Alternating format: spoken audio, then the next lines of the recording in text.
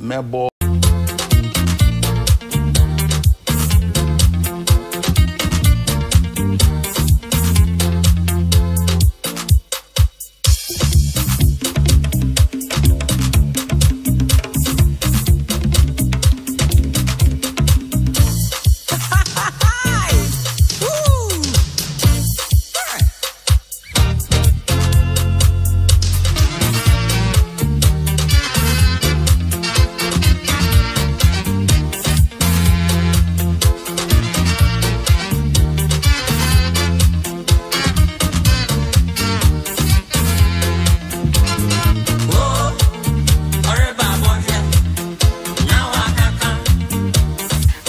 the Biba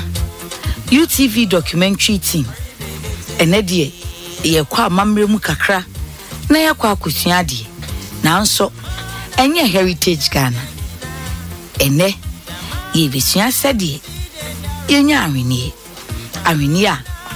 ye digu ye komu fefefe edisiesie ye ho ema ya fade dimu de ye digu ye nan ye de bo life ansana de ye kan say mema no starter ye digu aseni anasisie mu edisiesie ho na ya feso ye de pempem woni chie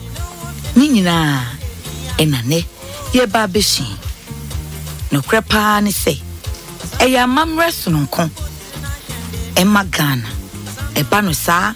ahweni enwuno emu a o my Ghana mpo say ensura ye beka say mantam minuche wo mantam dunsia ni mu ena wo ya ahweni pa enumpo kura so no epoye mantam mu ena edimu akotene pa ansana asante mantam epoye mantam ni sei o nkruto bese enan a wo ya ahweni ewo oduma se krobo a eno so ewo epoye mantam ni in fact ewo kra en ye kru kraye no ye koye ekosua ahweni ayi na ye nkanka ho se asante mantam nso ewo kane atwema nwa bieja mensin mu enei nwa bieja north kra wo friend say daba ye ben krupon so mo ya ahweni wo papa ya disua de edi ye de ani kire oduma se krobo said ye didn't care you as a trino. Into our wish of quine so baby I nam ya Gary Yachachen fe mango soa enkwada beka silo mango and aje kwan wafe a chira baby I ni chire if he say ufa and crank so many a quine soa ube se wa shishe jaw kwan ubebre enka watermelon ni ntosi aba enka nusu ni brini sisi aidie mango no na woso pa enumpo die afimu ni nyina sa mango yi enye na wa hakra a wodi hu dwa pa enu na ye di na nika ya ba be piem ewo oduma se krobo ananso say krobo oduma se ha na se wo ba ye shada wa ahweni adwoso ankasa ahweni ne nso die oh eni chai emu efa ankasa ahweni no ahodo de ye di gu ye kom ene de de to ya bakon ene ye chese ya ye chen ya ye bracelet aka ho ama wa ano no abo ano de de to ye sisi starter ma mema no de ye di gu ye nine e de aboy life ana ye de siesie ho kolese no so die efe pa enketua wom akese wom ena adantem nso ewom na wonhwe ebi kura die wato wombo ase waye no Ghana kolese no fe red, gold, green and black ena agency sada ena ebi nso beba no wahye da siesie ama wate combination nato oton ka kente no ho esan say ahweni ya amamre entoma na kente so yesa anti kwa kire yen se wobetimi di kente no asisi wa hwene ni so na kyese abɔ anu ama yesu ade yi yehu sɛ ahwene no egumu ahodo bebree no kranso ni sɛ ewodi o ahwene a wo nyina ebia ne din kroboman mu ha ye gina de ahwene ne din bi a wo benya ɛyɛ nsasawa anase ntaka na wa wutie din na ɛkyerɛ wadwuma yedi ana na de banse de siti sasawa no waye kolesi no afrafra kola na nkakra na ntaka ne so di waye kola no bebree no na ebia wode kola foforo bi afa nkyɛn kakra enti ubehu major color pa edi akotene ansana streak of different colors na kyese koda wodo no so nkakra wo mu eno no wodi siesie ahwene no ema eyefe so kwa santema mu so a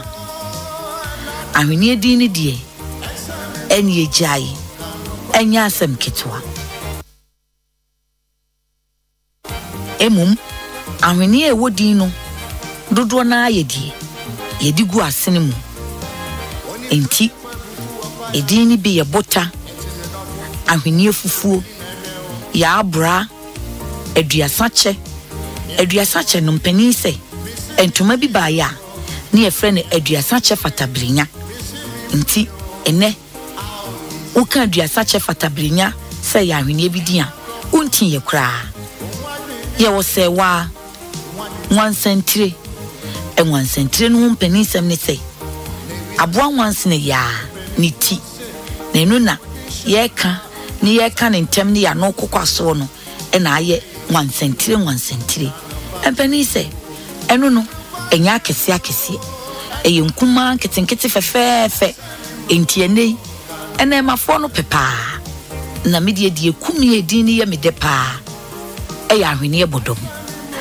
bodom a oda ahwene mu ese eno die esombo ankasa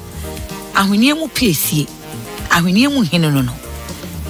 enti yenhyehye no nkoampo emfa ntoyasene bia wahyehye ahwene ahodo ni nyina no na bodom no ba ko bia befrem aha na kyese oba panie wato boasi asiesie usisim ana wasene mu ankasa ye minyane na mato ahwene bodom nyuma kyerɛw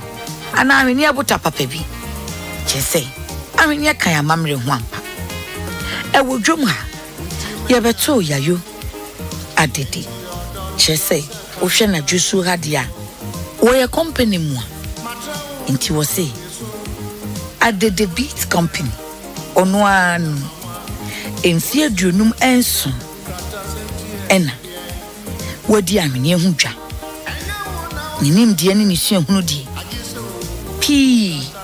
ahini aye nyina wo kroboduma sen mina me ye penny nti minim die ye di ahini ye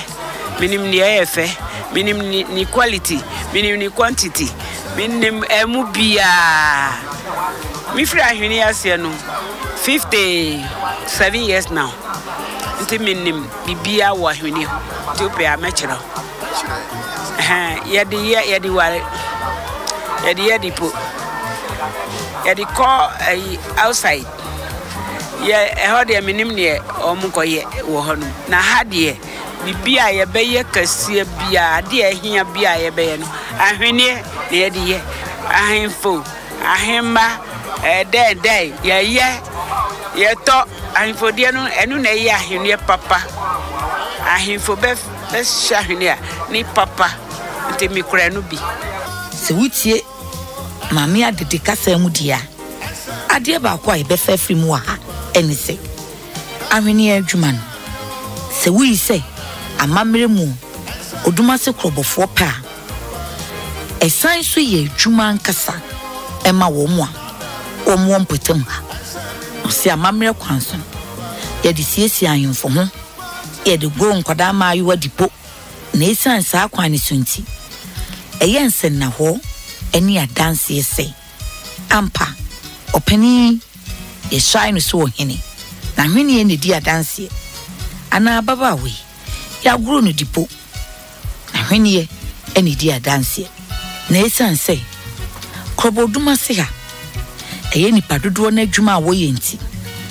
ofa mantam bia obia wo akade ni bia na ase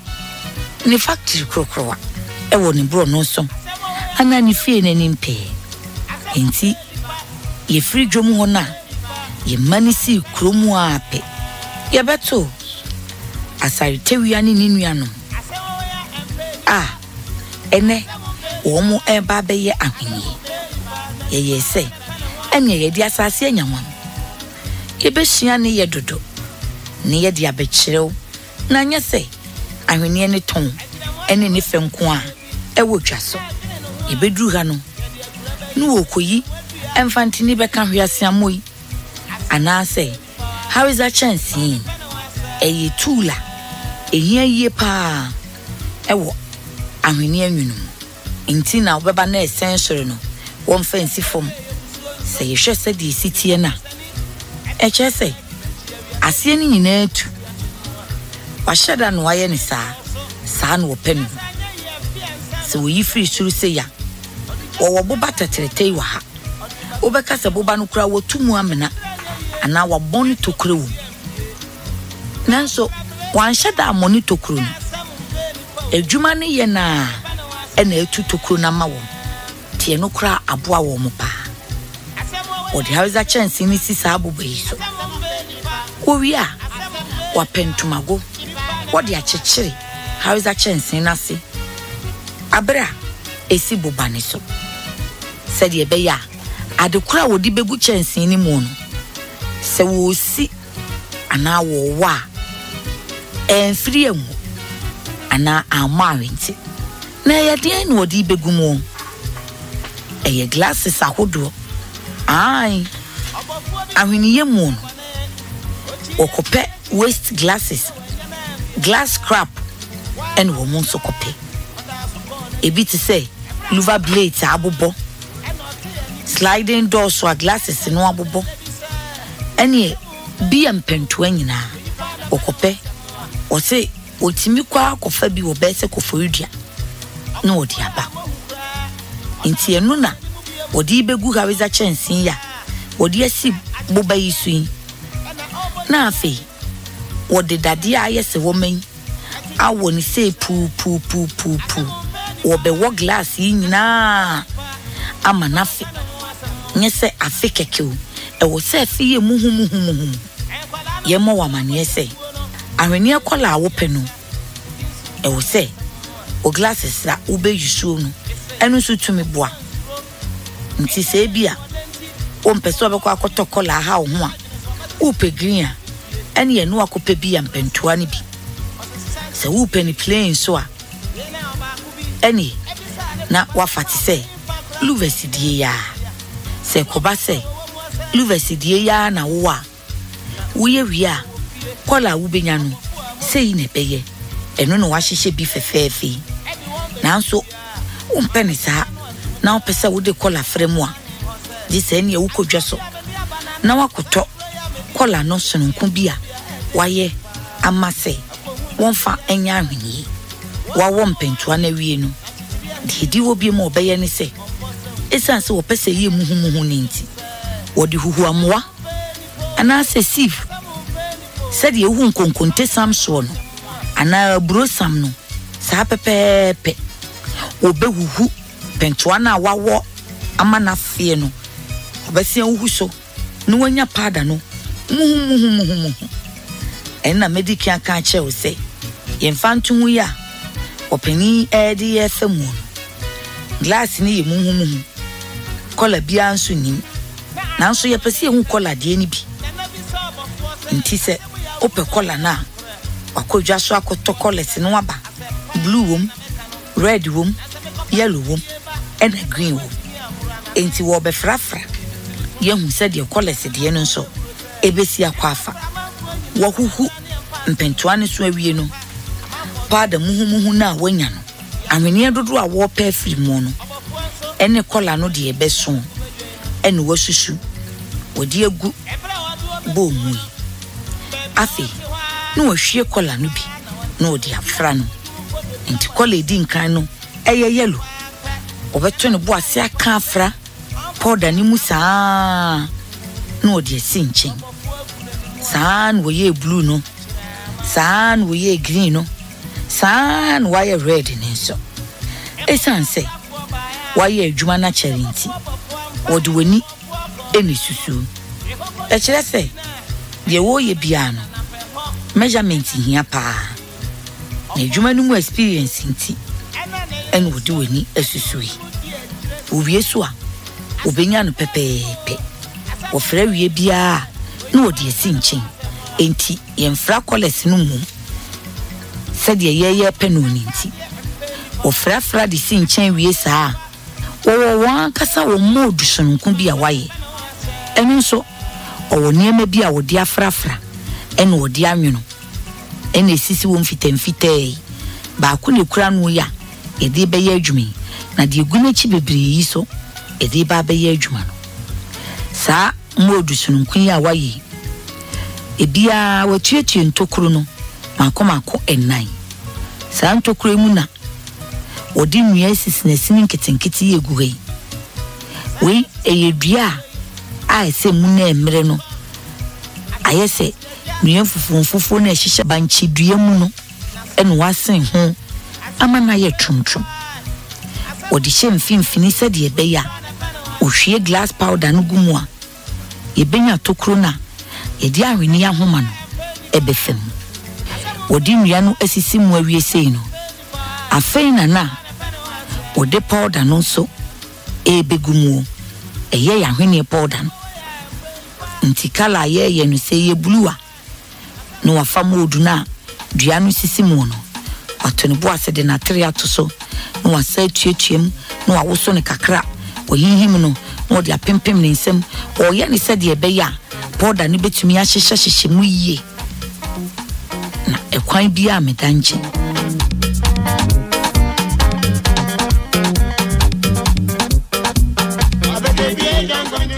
ahano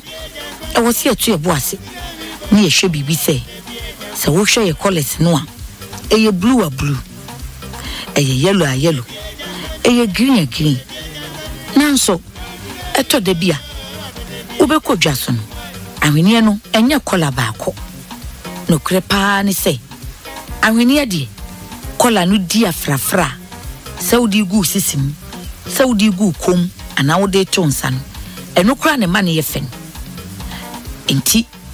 ye ka se enye wonya saa bibi ti se ntaka ana asasa awa no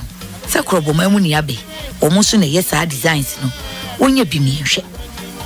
eninti blue ne ho no ne wasan de dadoa wotwie modu no e kire yen se modu no enye gase ana emu nya din bebre aye ho ne ho baby wadi kan de powder yellow no wodi powder yellow no ogu no wotwie ho kakra na afi wafa blue color no wodi egu paper so wa mo ne fia kai se woni mu adwuma mu brofo oti adwuma no nso ase enti no wa gauge ni sa no wa sone ne kakra na wodi egu enti koda yellow ne ho no enchen ya na watua wodi blue yegui wo ye ni se ye wie no wo bisa se na ene ye de ne ma ahwenie no etimi boboa eye kama saa no efi se powder ne nko a bibia amfra no ene ye hwade afei na ye be soja na ya to ama ye nya ya hwene eno no nso ye wo phone no so no nko bia ye de to ahwene aya ne se tete pan no phone no anso we de nsonsonie kakra wo mu ne se dade bi ne demu no dade no hu hia pa ya hyenso de chese phone no ni mu ado eno so ene ye de modu na glass powder na ye de pa ahwene no egu no besisi ti osofo no ni mu ja brobroja nkasa ma edere saa se phone no mu ye hye pa dadeɛ ntra na edemu no ɛbɛyɛ kokokokoko na kyese aben enti sɛ de ohu phone no ya emu kɔ saa no jabia ni mu wayi jana fimu nanso janu ama dadeɛ no ayɛ hye no dadeɛ no ɛna ayɛ kokokoko saa no owia na wafa modu no odi asi adeɛ so sɛ de ɛbɛyɛ heat no ɛnhyehye wɔ no nipa dasani no odi si so a na odi awura phone no nim na odi asi metal slabs ne so wayɛ ne saa owia afi na wakata no na kyese ojai ahwenie no ana powder no ama na to na enumu ena yenya ahwenie no efi asare tewia a na dwuma mu a woni na yonkofo ne ne nua dwuma mu ne yabe na meti sɛ yɛsɛ mo de bottle to aso e de ya ahwenie no so te sɛ bottle to ano on first na yɛwɔ enso still e da so yisu enso yɛ unity sɛ yɛ unity tin grass buy na ete sɛ yɛ ja to ani kakra et na tia reverse niso to ana ekɔ edi edi nti one powder no kra edi echen reverse na eno ayemle kakra a problem na dan ni sikasem da ise eja no ani intuition no enso agima no eye enso wonye nipa mboa wo a ewo dwuma no ntumi nkoso nti insa ba ko ntumi nye dwuma na first no ka ye ahwenya no kra ye twi hu wo bo so sese ye ba hwie mo a amama ye masin nti ya no sa de ko bon wasin mo amane ho ayetro na first na masin ni ho no ye wo bi wo ye frɛ no kwangbacho on de na ebu body gum e di twi hu sese masin aba but me de ko fan na wacho nti ahwenya dwuma ye de ehia nipa makambo mo ye dwuma ande ukoso be baso me say I want to make say me 50 million say here mo be ba na ahwenya bia minimum say order no be bia mo be ba ya na bi wo na say me di mo di dwa so ho enti ahwenya bia me ye e say me fa ko market bia e say me sise ni dia to ho obi aba obeti me anya ahwenya bia wa hanu ti say me ye we say no me ko market akoton ya hwini ye na abi owie ye no sanse mu ahwinti wodeda de krona ena eyi ahwenie no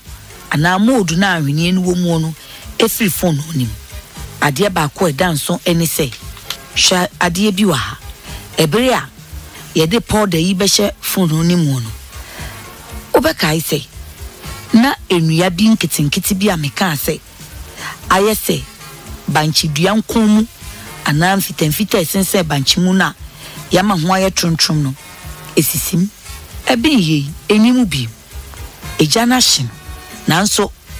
wakreti tokro no kakra mai nti yenye yi ahwenia ni free phone no nimu a aho hare so wode dadie ya anofia nanso ni tie dua no aya ni se screwdriver intentem so no wode ahyehye wode tuetue ntokro ewu enu ne ntokro na hu wa ahwenie mu a yede ahoma anase Fred no FM na amayetumi esina enti ye free phone no ni mu a ye ntwen ma na nwokra enye sa asedwo